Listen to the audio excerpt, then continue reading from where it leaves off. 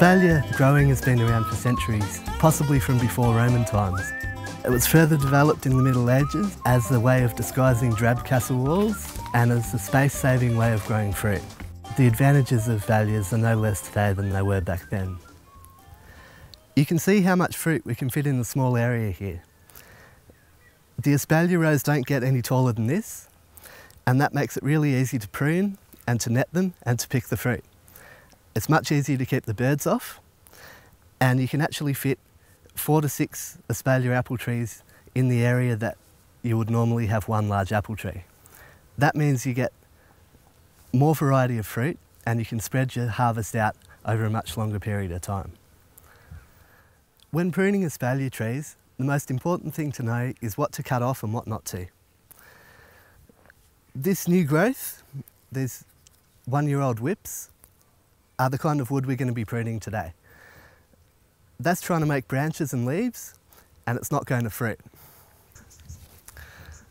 These shorter, fatter fruiting spurs up here, most of them have fruit on them on this tree, so it's fairly easy to tell, are not the stuff that we cut off. They're permanent fruiting spurs, and we're going to leave them because they won't grow back if you prune them off. You can tell that they're fruiting spurs because they're much shorter, much closer to the original branch, and they're a lot fatter. They don't have pointy ends like these ones do, and in this case they're covered in fruit, so it's fairly easy to tell. When the trees are this big, we don't want them to get any bigger. We want them to produce fruit instead of leaves and wood. All the pruning's done in summer instead of winter now because summer pruning restricts the plant's growth and encourages fruiting, whereas winter pruning encourages the tree to grow back faster and produce leaves and stems. All of this growth is less than 1 year old. This is all from spring or summer, and that all needs to be pruned back to about the 3rd leaf to encourage fruiting spurs further down. So anything growing out towards the paths here, away from the main trunk, needs to be pruned off.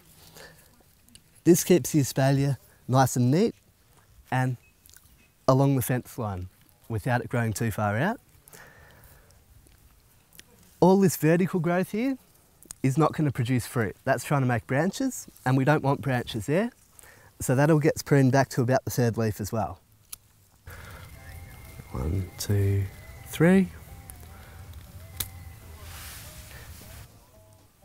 Generally, horizontal growth produces more fruit and vertical growth produces more branches. So we're actually tricking the tree into thinking it's a lot older than it is by training it along these wires.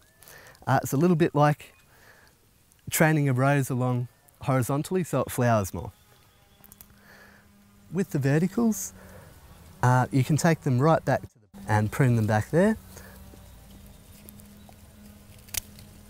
Or if you've got a gap there where there's no spurs, you can leave a couple of leaves on there as well, which will encourage them to fruit from the spur.